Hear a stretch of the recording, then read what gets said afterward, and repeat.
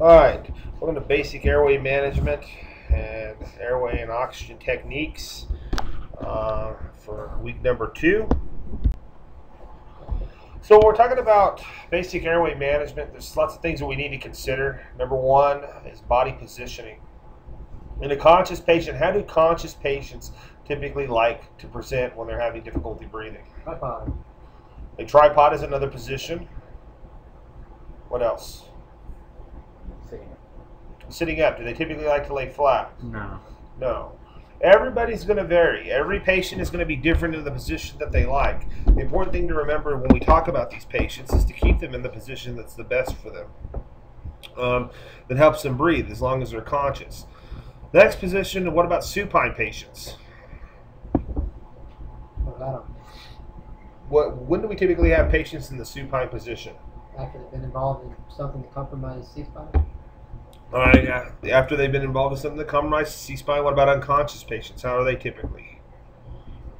They're typically going to be in the supine position as well. What are problems that we have with patients that are supine? They could choke on their saliva. Okay, they could choke on their saliva. What else? Their tongue could fall back. The tongue can fall back. Include the airway. Okay. So there's lots of complications. It's not something that we really want to prefer to use. We'd rather use some other type of method. Prone patients. Are there ever times that we have to deal with patients that are in the prone position? Yes. What makes dealing with prone patients difficult? Their head will be cocked off to one side. They're flexed. Yeah, there's no way to really truly get to their airway and truly manage it if they're in a prone position. So that in and of itself makes it difficult. Now, the position we learn is basics, and we always never use because we just don't do it, and that's called the recovery position. What are the benefits of the recovery position? They're not likely to aspirate. Why? Because they're facing out and down. Right. All right. So when we have a patient that's in the left lateral recumbent or recovery position, they're going to be more inclined for all of the saliva, all the other stuff to come out of their mouth. Now, what about patients? What other benefit do we get from that? We know that when we have a patient supine, their tongue falls back and includes their airway. What about if they're on their left side? Is their tongue going to fall back and include the airway? It'll fall off to the side. Right. So left lateral recumbent is truly a good position for us to consider to utilize if we're not having to manage their airway. So the key to being a paramedic is to be a good basic. All right, and that is the key. When we talk about airway management, we don't always have to assume that we need to intubate someone. We don't always assume that we need to do some type of advanced airway procedure. Just using basic airway procedures in and of themselves, and especially the manual airway procedures, are what we need to utilize most of the time. But the thing that we often neglect and overlook is we don't do manual airway procedures. When we bag someone, how many times do we actually do a head tilt chin lift? When we put an OPA in, do we actually open the airway? We have somebody that's under C-spine precautions. Do we actually take the time to do that jaw thrust on most of these patients? No. We just go ahead and pull out the toys and start shoving the toys in. And it's because it requires manual dexterity and practice. And that's things that we need to really truly work on, and we will work on in the lab, is how to manage the airway manually with just good old hands and elbow strength. So the head tilt chin lift is going to be the preferred method for a patient that's supine and doesn't have any spinal injuries, and it's going to provide the best airway management. Why does the head tilt chin lift maneuver work so well for us? Extends the airway, opens it up. It extends the airway, opens it up. It's easy. It's easy to do. Okay. It elevates the hyoid bone off the pharynx, right?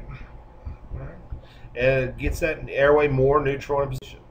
What else does it do with the tissues in the upper airway? Does it move them out of the way?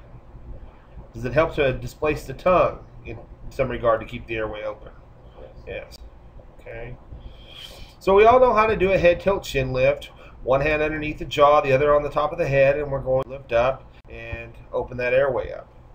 Now what about the tongue jaw lift? What is a tongue jaw lift? Well, it's used for C-spine. Okay, patients that have a C-spine, okay. It's manually pulling the jaw forward. Anterior. Okay. We most typically use a tongue jaw lift. Truthfully, you're kind of confusing this with a jaw thrust. The tongue jaw lift is what we use a lot of times when we need to open an airway up. Like, let's say you got a big old hunk of steak in the airway. All right, you need to clear that bad boy out of there. You're going to do a tongue jaw lift so that way you get it out. All right. Or you're going to put a combi tube in, or you're going to put some other type of airway device down the airway, or you're going to suction. You're going to do a tongue jaw lift. Okay. It's not used for ventilation, and again, it's going to prevent you from even being able to get a adequate seal, because where's your fingers going to be at? In the mouth. In the mouth. Okay.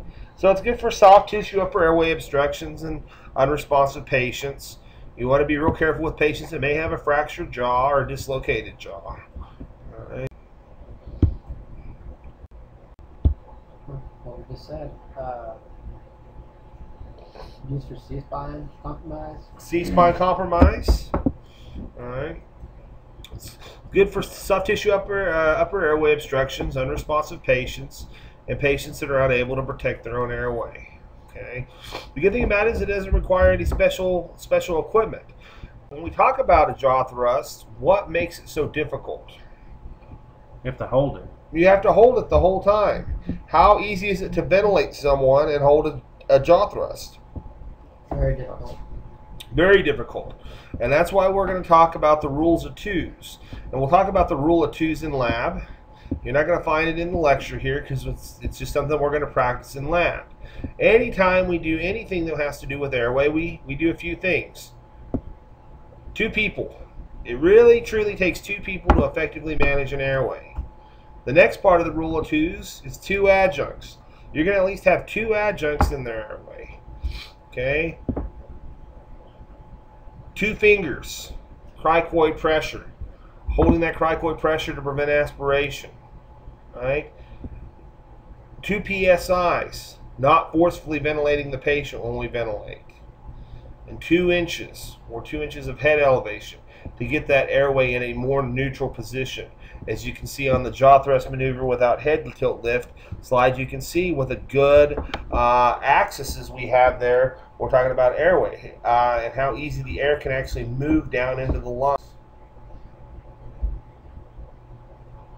The thing to remember about the jaw thrust maneuver, though, is it is not as effective as a head tilt chin lift, and that is very important that we remember that.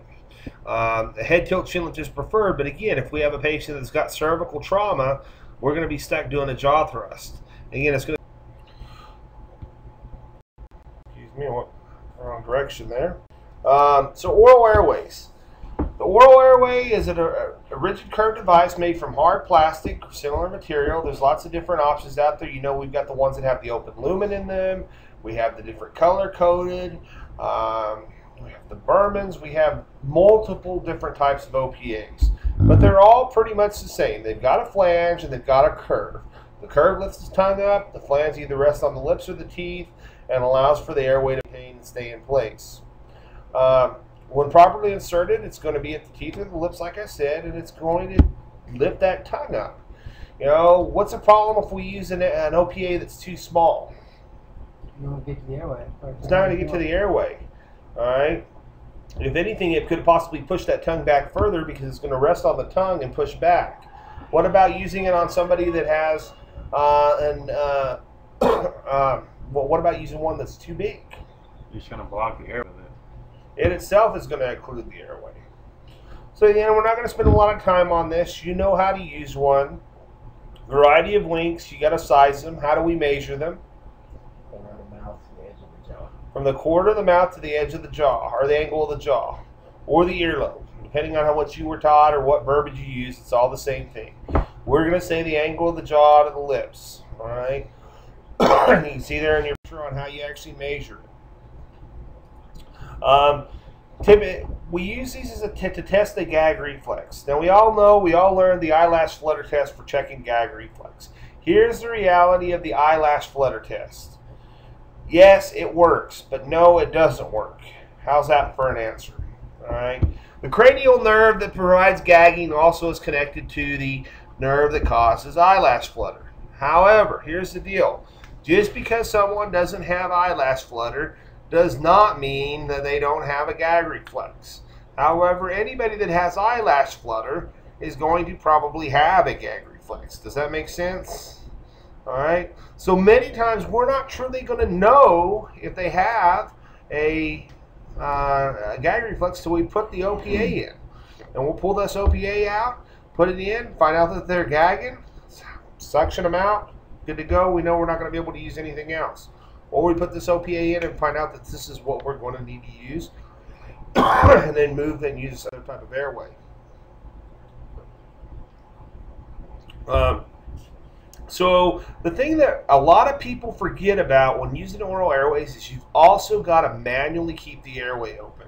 That's very important to remember.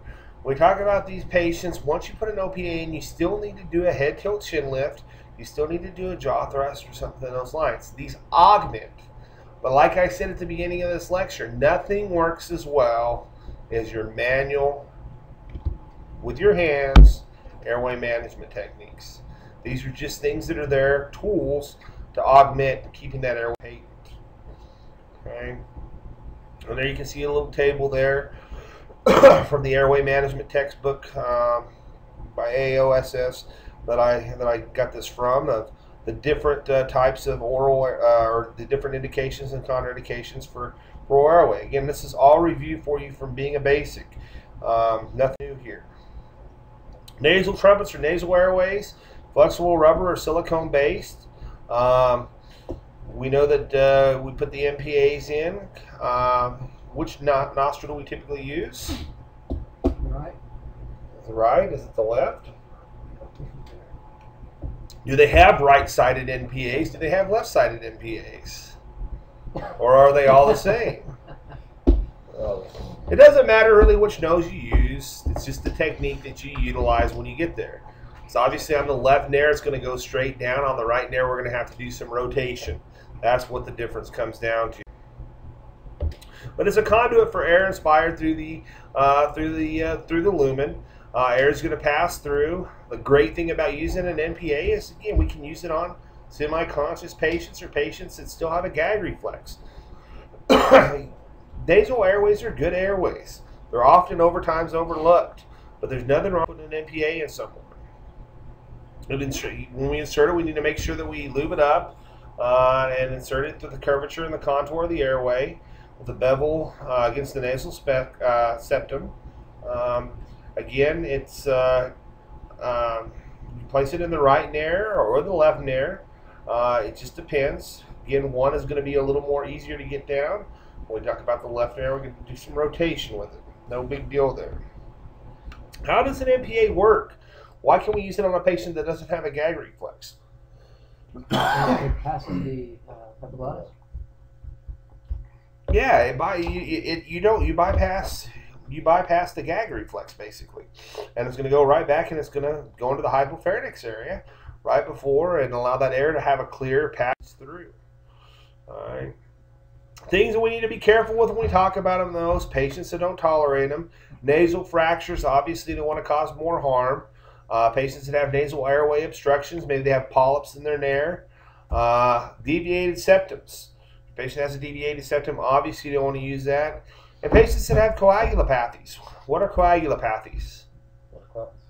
Well, not blood clots, but patients that have like hemophilia, or they're on rat poison or Coumadin on a daily basis. You got to be kind of careful with that because you might get a nosebleed that you're not able to stop.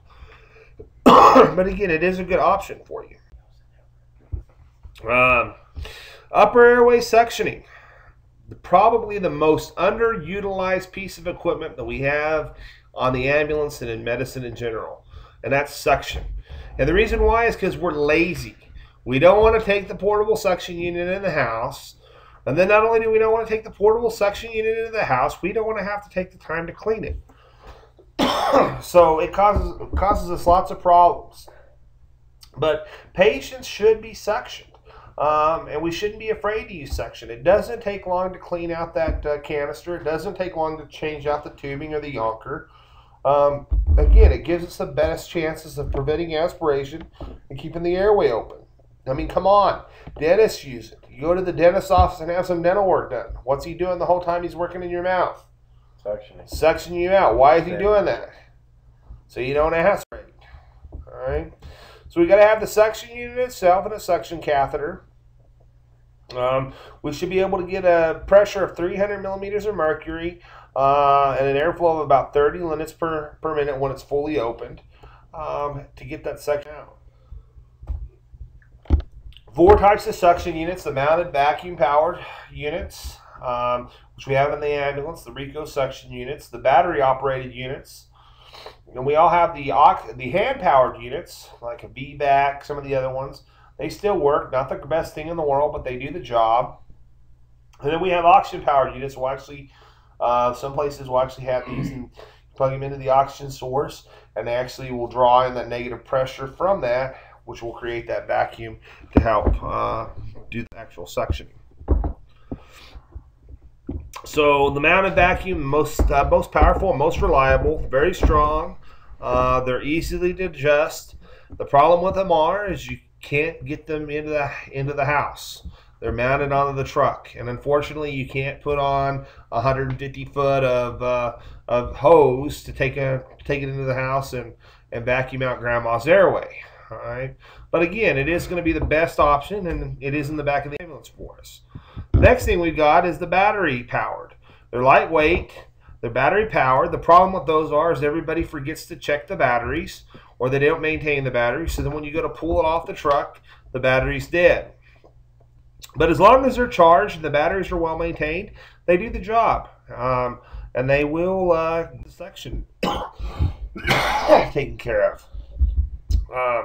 Negative pressure is going to be generated by covering the hole, just like on a regular suction unit. Most of these units are not adjustable. The newer generations are adjustable in the amount of pressure that you can actually suction with, but a lot of them are simply you turn them on or you turn them off, and they've got the suction capability. Again, the big downfall is not maintaining them. They sit there. They're like the stepchild of EMS. They sit on the shelf. They collect dust. Nobody ever looks at them. Nobody ever turns them on until crap is really, really bad. We have that patient that there's vomit everywhere. Oh my God, we've got to intubate. Get the portable suction unit. You go out to the truck. The portable suction unit comes in the house. You turn it on, and then it goes, and it's dead. All right. So again, make sure and maintain your portable suction unit. Make that your quest in life. Make sure your portable suction unit is maintained. Hand powered, the VBACs. Again, the VBACs work okay. They're simple, inexpensive. They're smaller and lighter than the battery powered units. They fit into your bag really well. But again, they're limited on the amount of suction and what they will actually pull out. They can suction out a lot of large quantity things. And again, they have a wider lumen in terms of what they have. If you have to, you can pop off the little filter, because some of them have a filter on them. And again, you can get in there and you can really suction out their airway and get their airway cleared out very quickly. But again, nothing's going to work well as your manual suction units. The other thing is they've got a fluctuation in pressure. And the other thing is the volume that they hold. They hold a very, very small amount of volume. So again, once you fill them up, you either got to change the canister out, or you're going to have to look for something else. Older oxygen regulators have the ability to create the negative pressure for suctioning. You got to have a high flow oxygen device to be able to do this. Again, it's not something that we see very commonly. I'm not real familiar with anybody around this part of the world that actually carries oxygen-powered portable suctioning. When we talk about suction catheters, we've got our whistle tips, we got our Yonkers, different types. Each one has their own specific use, and again, they're there, and you need to know how to utilize them. Yonkers are obviously going to be used for suction in the mouth. But again, we use those the whistle tips, suction out the nose. How many of us think to suction out the nose on patients that are having trouble breathing, or have a lot of secretions in their nasal airway? Again, and the other thing that we get into too, sometimes we have to go back a little deeper. So we need to use those whistle tips to be able to get in there and actually send out those contents. So there you can see a whistle tip and you can see a yonker. Again, sometimes the whistle tip is called a flexible catheter. So rigid suction catheter is known as the yonker tonsil tip. Hard plastic, easy maneuver, and again, they get in there and they get the job done. They've got a wider opening, so they're going to suction out more than a lot quicker. Most of them are going to have a vent on them, and the vent is what you hold to activate the negative pressure to suction out. Some of them, however, will not have that hole, and they're constantly suctioning and have that negative pressure. So once you go in, they're going to go ahead and start suctioning as soon as you get in there. But again, these are going to be the preferred device that we use when we talk about suctioning out a patient's airway. Flexible suction catheters, or the whistle tips, are flexible tubing, multiple openings. They can be placed around airway adjuncts. They're very versatile. You know, driving a yonker is like driving an 18-wheeler. Driving a whistle tip is like driving a Prius. You're going to be able to maneuver in and out little crevices a little bit easier. We can also use these whistle tips to suction out the trachea and bronchial of the intubated patient, okay, and help us with managing patients that have stomas as well. You've got to activate them by covering the hole, which is going to create that negative pressure to help suction things out. There are complications and there are things that you need to consider when we suction patients. Number one is suctioning too long. We don't want to make them hypoxic. You probably learned in school you suction no longer than 15 seconds, which is a good rule of thumb and something you need to follow. But in reality is you need to suction until you get the stuff cleared out of their airway, because otherwise what are you going to do? Let it fall back in. It's going to fall right back in, or you're going to force it in there. So there are some strategies that we can use. You want to try to ventilate the patient with 100% oxygen for 2 to 3 minutes prior to suctioning. Okay, that's all fine, well, and good. But again, what are you going to do when that patient's got stuff in their airway from the get-go? You're going to have to suction them out. Okay? But again, you want to try to get them on that 100% oxygen as soon as you possibly can. You want to try to, again, limit your suctioning to under 10 seconds or under 15 seconds. But sometimes volume is going to prohibit you from being able to do that.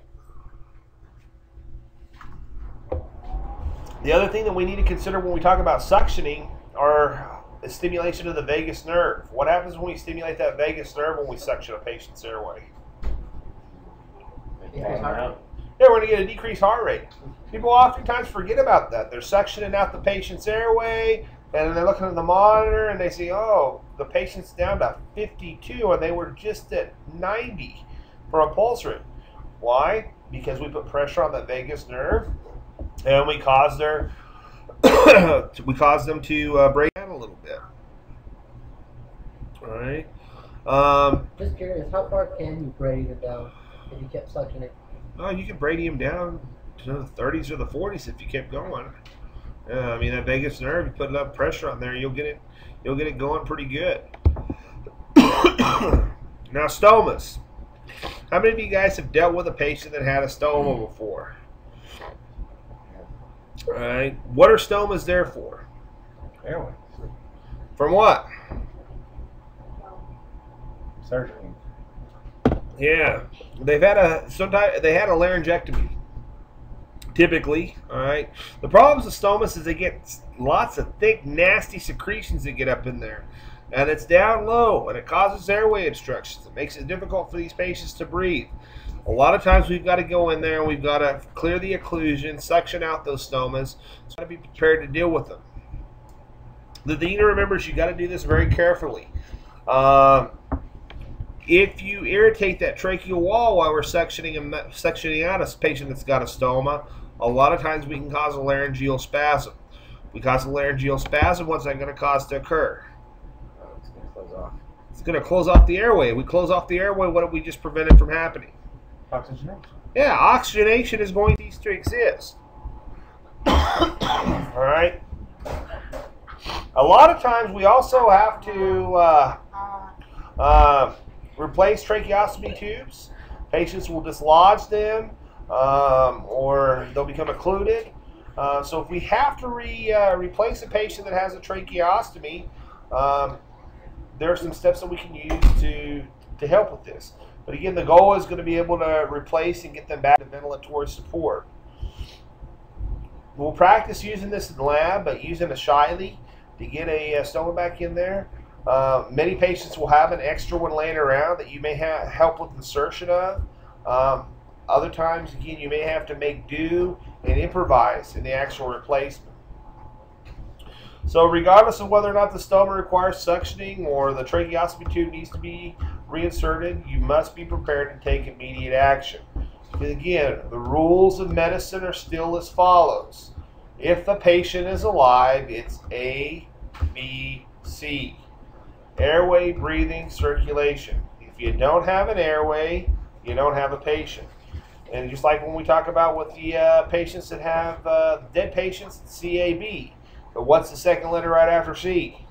Airway. Airway. So airway is always going to be paramount and one of the most important things that we do. So any questions on basic airway management techniques? All right, let's talk a little bit about supplemental oxygen therapy. Again, we're moving through this lecture kind of quick because, again, it should be a review for you. When we have patients that have widespread hypoxia, it's going to lead to tissue death. You got to have oxygen in order to live. That's just the key to things. So we have to have a constant supply and a constant delivery of oxygen to patients. As we know, room air oxygen concentration is roughly 21%, a little bit less than that. But patients that are having a physiological disturbance or some type of medical emergency or traumatic emergency, 21% is oftentimes not going to be enough to sustain life. So we're going to have to give them supplemental oxygen. Every cell in our body requires oxygen. That's the way you're designed. That's how things have to be done. We've got to have oxygen to convert glucose into energy. Without oxygen, we cannot get energy. Just think about fire. Fire has to have fuel, right? But will fire burn without oxygen? No, you've got to have oxygen. Oxygen is a drug, and it is the most common drug we administer in emergency medicine. So, again, you should already be familiar with oxygen and how to use oxygen and what to do with oxygen from being a basic and from being an intermediate. And this is going to serve as a quick review for us. Oxygen has very few side effects. There really is no contraindication for the administration of oxygen. Now, there is lots of research out on the airways now talking about free radicals and the actual destruction of tissue by oxygen. But again, for the most part, and until we truly have good definitive data, oxygen is still our friend and oxygen is still good. Not every patient needs to be placed on 15 liters by a non-rebreather mask. But again, oxygen has lots of effects that we need for the body. Now, there is a contraindication for oxygen, and that is paraquat poisoning. And if those of you that don't know what paraquat poisoning is, I strongly encourage you to look up paraquat. I'm not going to talk about that right now. You might get that a little bit later on in paramedic school when Mr. Boulder lectures to you about toxicology. But right now, I would, if you're curious and want to know, do a little side reading on paraquat. So, what warrants oxygen administration? Well, difficulty breathing does, obviously. Respiratory compromise, circulatory compromise, shock, decreased level of consciousness, patients that have an oxygen saturation less than 96%, and anybody that's got a hypoxic or an ischemic mechanism, we want to consider giving these patients. So we know that oxygen is transported to the body in two ways. It's either bound to hemoglobin or dissolved in plasma. Increasing the percentage of oxygen in the inspired gas increases both the SpO2 and the PaO2. All right, the amount of pressure of the oxygen and the actual saturation. But we know that we got to have enough buses to actually carry this around. If SO2 decreases, an increase in the percentage of oxygen in the breathing gas will make more oxygen molecules available to load in the buses and be transported on the hemoglobin. How many oxygens fit onto a hemoglobin molecule? 4. 4. It's fully loaded. But again, what if we've lost 2 or 3 liters of blood? I've lost buses. Last buses. We've lost buses. So even if we've got all those buses full, we may show that we have an oxygen saturation of 100%, but we truly don't have a good oxygen saturation because we don't have enough buses to carry them all around. All right. So we want to make sure that we maintain a proper saturation. But again, not only do we want to make sure that we have a proper saturation, we want to make sure that we have enough buses to carry that oxygen around. So SpO2 represents the percentage of available hemoglobin that is saturated. But again, a pulse oximeter does not provide all that information. It just can tell us that we've got them fully loaded. It doesn't tell us that we're actually delivering plenty of oxygen to the body. There's lots of things that can go wrong with SpO2. Now, all of you, I think, are New Mexico basics and intermediates. So you're able to use a pulse ox from the time you're a basic.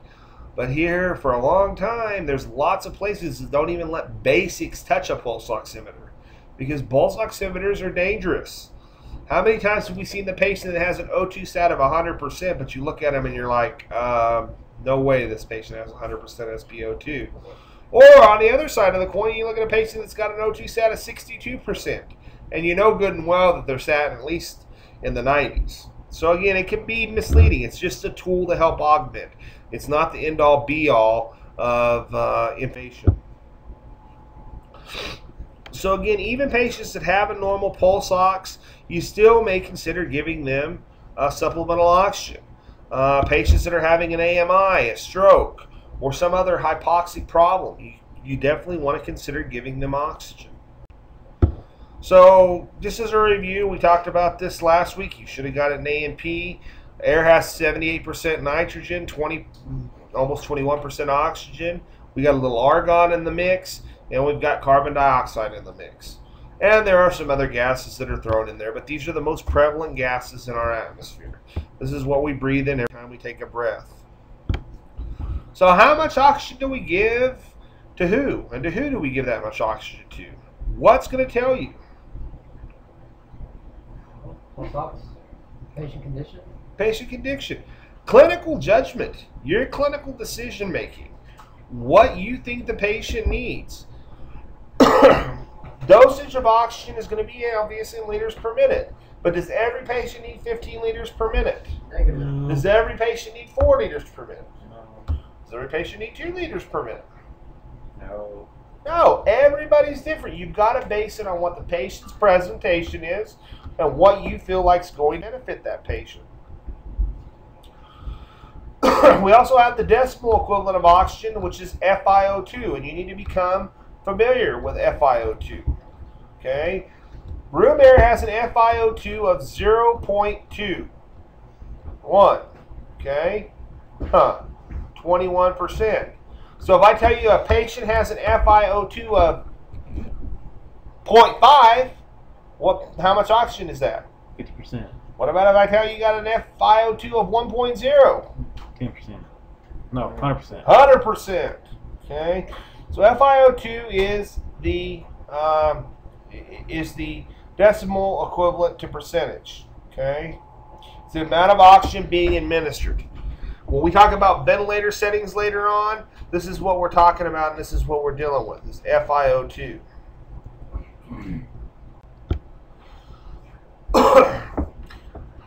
It's always better to err on the side of giving too much oxygen than too little, okay? But again, remember, not everybody has to have high flow oxygen. But if you're in doubt, give them high flow.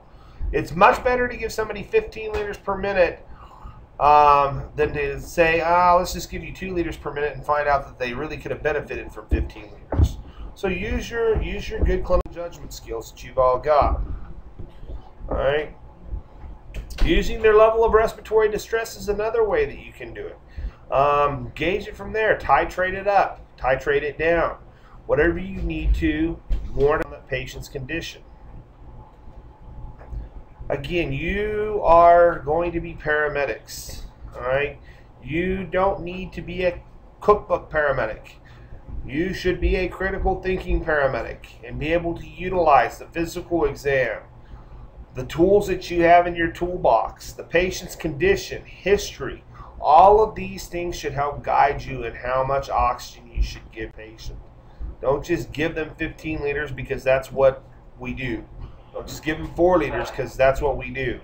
All too often we're creatures of habit, and we fall into a habit of doing the same thing over and over again. I'm just as guilty as the next. But again, use what's appropriate. In the grand scheme of things, oxygen is not harmful in the resuscitation of the acutely ill.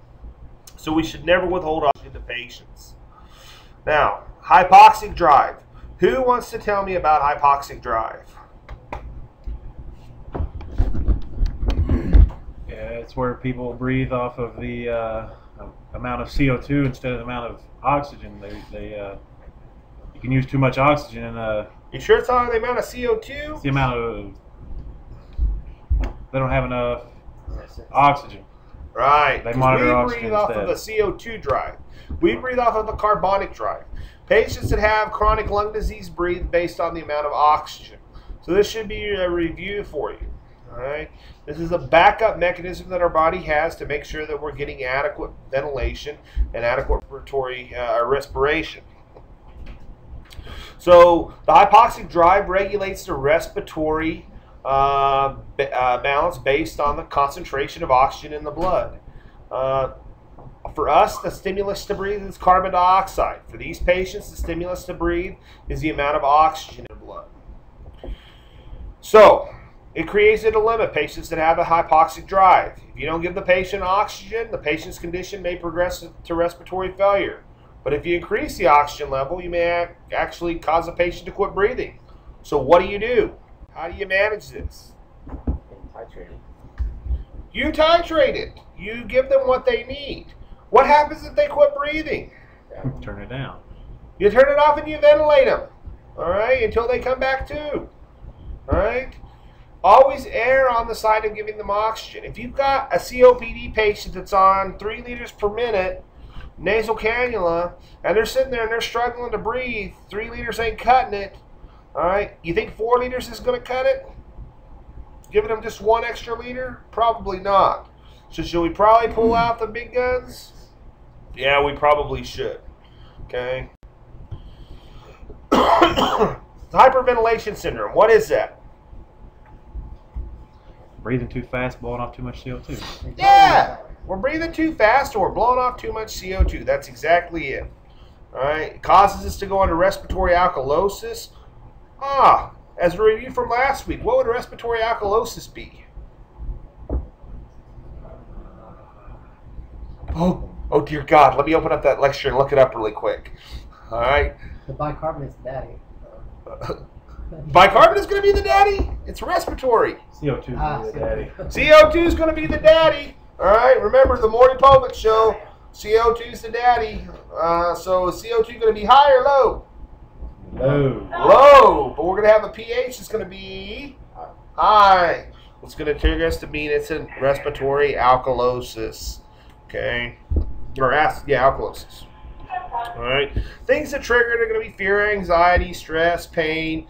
Lots of different things will trigger it. The important thing to remember when we deal with patients that are having hyperventilation syndrome is we want to identify what's causing it. Don't just assume they're doing it because they have fear or anxiety. There could be an underlying cause that's there. All right, pain could be causing this. Hypoxia itself could be causing the hyperventilation. You need to make sure that you figure out what's causing it before you just allude it to being some type of psychological issue. All right. So the key is going to be to slow down the respiratory rate when we treat this, and try to get them to breathe more slowly. Hold on to that CO2 as much as they can, and only exhale what absolutely has to be done. You got to break the cycle. Once you break the cycle, usually things will return to normal. But you're not going to break the cycle in 10 seconds. You're not going to break the cycle of their breathing pattern by just saying, quit your breathing like that. you're going to have to try some different techniques. Whether it means you breathe and the patient breathes with you, which is a technique that I commonly utilize. Counting is another method that works really well. Again, you've got to find something that's going to break that pattern. All right. Again, don't misdiagnose a problem with hyperventilation and just allude it to being a psychological issue. Again, you want to make sure it's not some other underlying cause that's causing it. Carpal pedal spasms is going to be a classic thing that we see with that. The spasm and tingling of the hands and feet. Again, we see that secondary to the hyperventilation. Hyperventilation, that's due to blowing off too much CO2. Blowing off CO2 or respiratory alkalosis is going to cause lightheadedness, I can't talk tonight, tingling sensation around the lips, and a metallic taste in the mouth. Hyperventilation syndrome never occurs in unconscious patients. And why is that here? Why am I emphasizing that point? Why am I emphasizing that hyperventilation never occurs in unconscious patients? So if you have somebody that's completely unconscious and unresponsive and they're breathing 40 times a minute, are they having hyperventilation syndrome? No. Why are they breathing 40 times a minute? There's something wrong with them. There is something wrong with them. The answer is we don't know right now because we don't know what the patient is, but something is causing that, and you need to figure out what's causing that. All right, or do your best to figure out what's causing that. Try to fix and correct the problem. All right. Putting them on a partial rebreather mask is a good idea when we're talking about this at 6 to 8 liters per minute. We don't do the old paper bag trick anymore. That doesn't work. Don't put them on a non-rebreather mask at 2 liters per minute. I've heard of people doing that before. The ideal method is to put them on 6 to 8 liters per minute on a partial non-rebreather, or put them on a non-rebreather at 15 and coach their breathing. But let them get that supplemental oxygen, and again, and help them to work down and get their breathing to a better check. But again, you want to try to do your best to reduce the patient's anxiety and get them to breathe more slowly. That is the key to overall management of this. Explain to the patient that they're breathing too fast. Establish eye contact and get good rapport with the patient. And that's important to do. You've got to get a rapport and you've got to establish yourself with these patients and get them to trust you. If you can't get them to trust you, you're not going to get them to slow down. All right.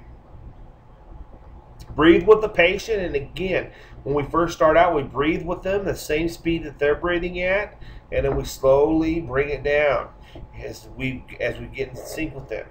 Again, as we get into sync, hopefully everything will follow. Just like if you yawn, okay? If I yawn, somebody else is going to yawn. It's contagious. It passes, and that's what we're hoping is going to happen with the breathing. Don't succumb to hyperventilation yourself, and I put that here because it truly happens sometimes. Okay, you get in there, you start hyperventilating with the patient, and the next thing you know, you're hyperventilating. And once you get into that cycle, it's hard to get out of it. Okay, so be careful about that. Oxygen comes from lots and lots of different sources, and that's something that we need to remember. There's liquid oxygen, there's our main oxygen cylinders, there's our portables, lots and lots of different types of oxygen sources. All right. We all know what a flow meter is. I hope at this point in time we know what a flow meter is. But again, that is what enables the flow of oxygen to be regulated and attached to a high pressure connector. All right. There's no way that we could use straight up oxygen. We know if we don't have a flow meter on the oxygen and we crack that oxygen bottle open twice, what's it going to do? It blows out pure air. And how much pressure do we have in that tank? A lot. Typically about 2,000 psi. Okay, so we have all that oxygen coming out of there at once. What does the flow meter do? It knocks that oxygen down into a pressure that we can actually utilize, and it's a therapy level. Okay, so again, we've got liquid and high pressure compressed gas oxygen are our two types. Don't typically have liquid oxygen on ambulances. Some of the specialty ambulances with specialty transports do carry liquid oxygen, but again, most of the times carry high pressure compressed gas. All right, it's stored in steel or aluminum. Most of them are aluminum nowadays, thank God. Some of you may still have steel tanks and they weigh a ton.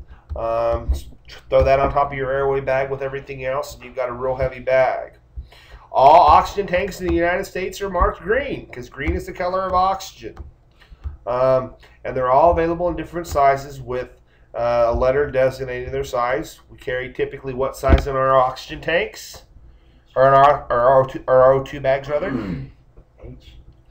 No. D. D. And typically we carry M's or H's or our mains in the back of the truck. The bigger the letter, the bigger the tank. The smaller the letter, the smaller the tank. What's the size tank is Grandma pulling around through the store? G. E.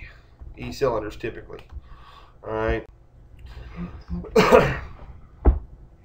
So compressed gas tanks have on-off valves with their physical standard sizing pins that align only with regulators for mechanical oxygen, and that's important to remember. That's the pin index safety system. All right, that allows us to only put a regulator on that pertains to oxygen. And that means we can't put an O2 regulator on a bottle of acetylene. Okay, so we're not going to have Grandma breathing in garlic flammable gas. We do have liquid oxygen as an alternative. It is more commonly used. They weigh less than many of the tanks, and they hold larger volumes of oxygen. They are expensive, and they have to be stored upright.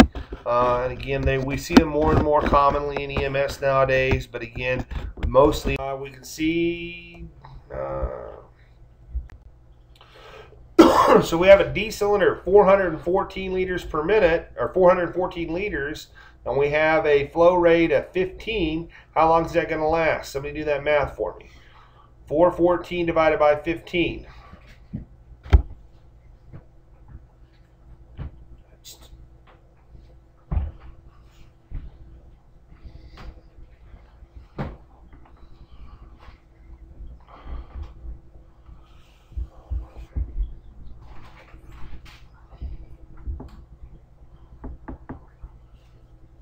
Should I play the Jeopardy theme? 27.6. 27.6. So that means a full tank, you get 27 minutes of oxygen off of a D cylinder with somebody that's got 15 liters per minute. Okay. So you want to avoid draining the tank completely. Change the tank when it's between 200 and 300. Most of us have a policy that if it's 500, we need to change it out. All right, but we want to leave a little bit of air in there because we don't want it to completely go dry in terms of the gas, because we don't want moisture and other contaminants to enter the tank and sit in there and cause rust. Humidifiers.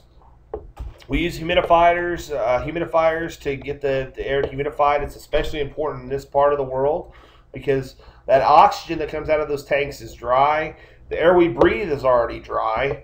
So again, the humidifier is going to help to humidify the gas. The amount of energy required to humidify the gas we breathe depends on the temperature and the humidity. All right. So humidity is the percentage of the maximum amount of water that a gas could hold at a given temperature. So our humidity varies daily from anywhere from 20 to 40% and everywhere else in the world. In New Mexico, we know that we have what type of humidity? Low. Low. So typically we're sitting around 9-10%, if that much. So again, humidifying the gas is always a good idea. So, oxygen that comes from the tank can be very dry, and if the wintertime it can be cold.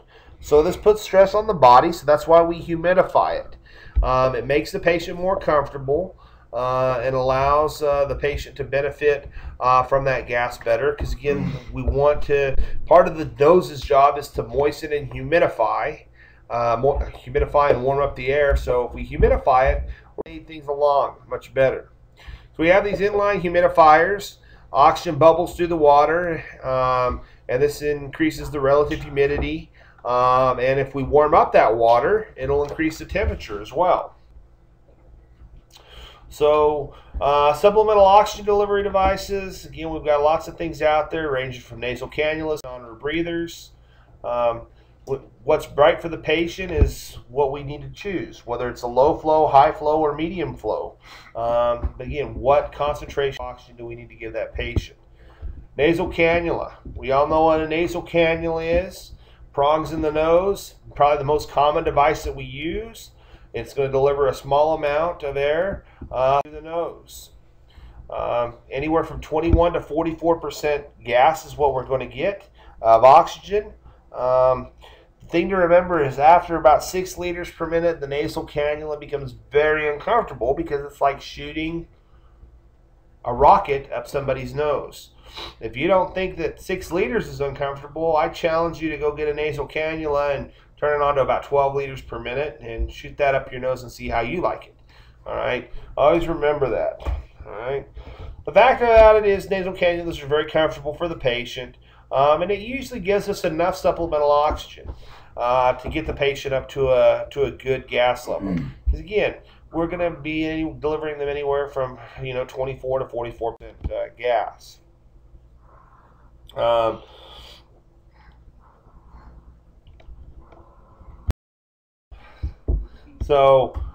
Things that we want to be careful with: patients that have poor respiratory effort, we don't want to really use a nasal cannula on them. Patients that have severe hypoxia, apnea, and mouth breathing. Mouth breathing is kind of a relative contraindication to that, because what can we always do with that? Tell them to breathe through their nose. Well, what if they can't breathe through their nose? What if it's all stopped up? Suction. Yeah, have them breathe through their mouth. Or again, use some other type of oxygen delivery device. Simple face masks. They have those out. Most hospitals have them. I can tell you most ambulance services don't. Most ambulance services carry non-rebreather masks. That's what we use. But a simple face mask is a medium flow oxygen delivery device, and it gives us 40 to 60% inspired oxygen at 10 liters. Okay, and that is a simple face mask. Not commonly seen, but they are out there. You want to explain to patients why we're using a mask, because patients don't like masks. Number one, give me a reason why patients don't like masks. Putting something over their face. You're putting something over their face and they're already having trouble breathing. So they feel like you're trapping them and they don't like it. So again, you're going to have to coach them a little bit and let them know why you're giving them this, so that way that you convince them. If you can't get them to tolerate it, obviously go to a nasal cannula and give them that, because a little bit's better than nothing. All right. You may also have the patient, if they can and they're able to conscious and follow directions, have them just hold the mask over their face. Again, that's better than nothing, because a lot of times when we put that strap on, they're just simply not going to like it. So simple face mask, you really don't want to use it with severe hypoxia and obviously apnea. It's not going to work because you're not ventilating. They're not moving air in and out. Non-rebreathing masks, they have a side force and oxygen tubing and the reservoir. And that reservoir is what allows us to get up to that 90 to 100% concentration, because they have that oxygen reservoir bag down there. The one-way valve in a non-rebreather mask prevents the patient's exhaled breath from mixing with the oxygen in the reservoir, and the gas in the reservoir gets built up there for large volumes, and allows them to have it available for inhalation. All right. If you've ever had a patient that really has struggling to breathe and you put them on a non-rebreather mask and you see them collapse that reservoir bag, you know they're struggling to breathe. But you will have patients there that are gasping and that oxygen hungry. The other thing about a non-rebreather mask is they're going to have a one-way valve that covers the portion of the mask, reducing the amount of room air entering. And again, it gives us the highest concentration of oxygen possible without an airtight seal. We're going to get as close to 100% as we're going to possibly be able to by using a non-rebreather mask. And again, we typically put it on at 12 to 15 liters per minute. So high concentration oxygen. We don't want to use it on apnea or patients that have a poor respiratory effort. Okay. Again, just like any other mask, it could actually make the patient feel claustrophobic. Partial non-rebreather or partial rebreathing mask, very similar to a non-rebreathing mask, except there's no one-way valve between the mask and the reservoir.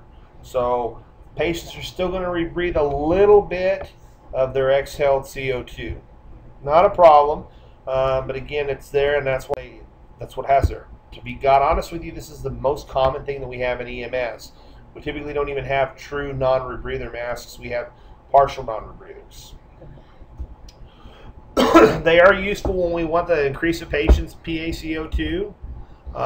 So if we've got somebody that's hyperventilating, they're going to be rebreathing some of their carbon dioxide, which is a good thing. But the oxygen is going to enrich that air and make it much better. You can convert a non-rebreathing mask to a partial rebreathing mask by just removing that one-way valve down there between the reservoir and the mask. So if you look down there on the reservoir, you pop that off. You don't really want to use it on apneic and poor respiratory effort patients. I want to be careful with that, just like the other mask. Venturi masks. How many of you have heard or ever used a Venturi mask? Heard of them, never used them. Okay, Venturi masks used to be very common, not so much anymore. The thing about them is you can dial in the exact percentage of oxygen that you're utilizing. So COPD patients used to be standard. You put them on a Venturi mask because you can dial in that you want them on 24% oxygen, or you can dial in 40% oxygen, and that's how much oxygen you give them. You dial it in on the mask. Okay. Again, not really an essential that we have, but it is really, really good for patients that are going to be in long-term oxygen therapy that are COPD patients. So you still may occasionally encounter a Venturi mask. All right. But again, it gives you that fine control of FiO2. Flow-restricted oxygen-powered ventilation devices.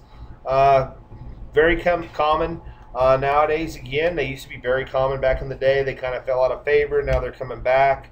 Our manual transport ventilators operate off the same principle, but they assist ventilations in apneic or hypoventilating patients. Again, they push the button and it inflates. It forces that in. Okay. So the flow-restricted oxygen-powered ventilation devices have a demand valve, which when a patient starts to inhale, it's going to trigger, which is going to force that air in. So it's going to deliver 100% oxygen as the patient begins to inhale, and as soon as they quit inhaling, it's going to stop. Okay. It does make an airtight seal with the patient's face. The patient is almost inhaling 100% oxygen when we have them on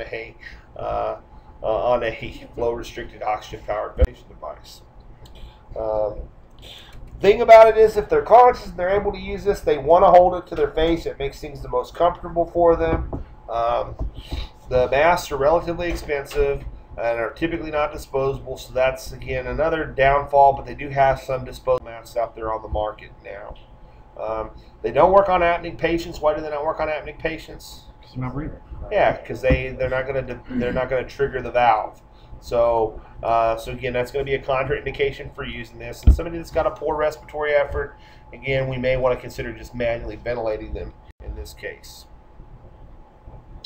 Tracheostomy masks. We know what a tracheostomy is. It's just a mask we put over the top of the stoma to help deliver supplemental oxygen. If we don't have a tracheostomy mask, what can we use? A non-rebreather. Yeah, we can use a pediatric non-rebreather. Or we can get most tracheostomies have that 15mm connector there.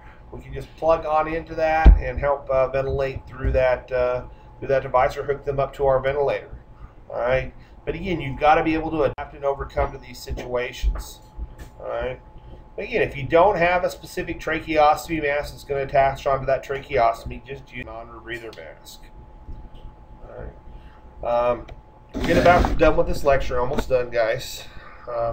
All oxygen delivery devices can be used on pediatric patients. The only difference is we're going to use smaller devices. All right. You can, however, if we have to, we can adjust adult sizes too, and tailor them to work on these patients.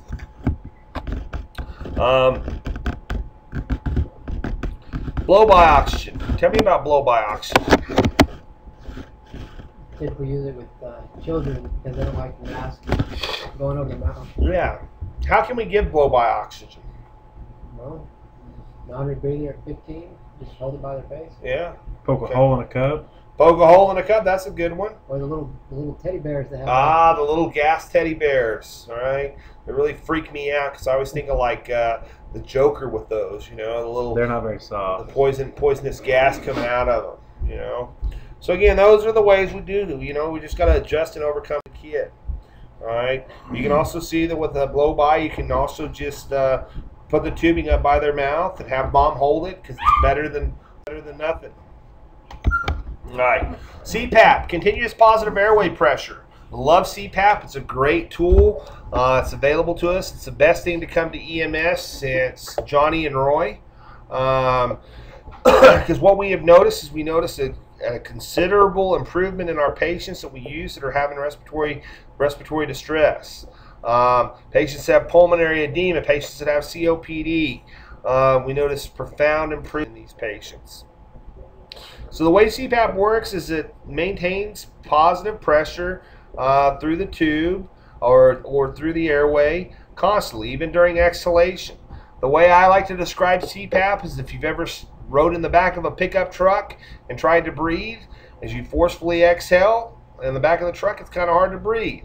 You got to forcefully exhale. Same thing with CPAP. But what that does is it keeps those alveoli open, which allows for that air to move back in a lot quicker and a lot easier. So that's going to greatly improve drastically the patient's ventilatory effort and ventilatory function. Again, if we have patients that are worried about atelectasis or collapse of the alveolar sacs, patients that have pulmonary edema, this is going to be a great alternative for us to maintain their airway. Again, we're able to use and utilize and perform better gas exchange by keeping those airways open, because we're not having to force the airways back open because they completely collapse down. You can also get CPAP by placing a PEEP valve between the endotracheal tube and the ventilation device, and we'll play with this in the lab a little bit with the utilization of a PEEP valve. What is PEEP? Anybody know what PEEP stands for? No. Positive end expiratory pressure. And it's kind of the same thing as CPAP. Again, on a CPAP patient, they have to be breathing. PEEP, we can put PEEP on patients that are even apneic. And again, it's going to keep those airways open. Okay. So again, it provides that constant flow of breathing gas into the lungs. How would you use it on an apneic patient when they never work? You can't use CPAP on an apneic patient because they have to be able to breathe. But you can use PEEP on an apneic patient. Yeah, between the bag and the BVM. Yeah. Okay. So CPAP is going to reduce the work of breathing because it increases exhalation. All right. The problem is eliminated by by the positive airway pressure, or bilevel, or BiPAP, which decreases the pressure during exhalation. All right. We have patients that we put them on CPAP. One of the biggest downfalls that we see is because we're putting that extra pressure in their chest, we cause a drop in cardiac output. And if we have a drop in cardiac output, what do we see? How are we going to see a drop in cardiac output? What are we going to see in their vital signs? Low blood pressure? Their blood pressure is going to drop. So that's what we've got to watch out for and we've got to be careful of. So what about if we have that patient that's got a blood pressure of 60/40 and is struggling to breathe? Are they going to be a good candidate for CPAP? No. No, because again, we're going to put too much stress there and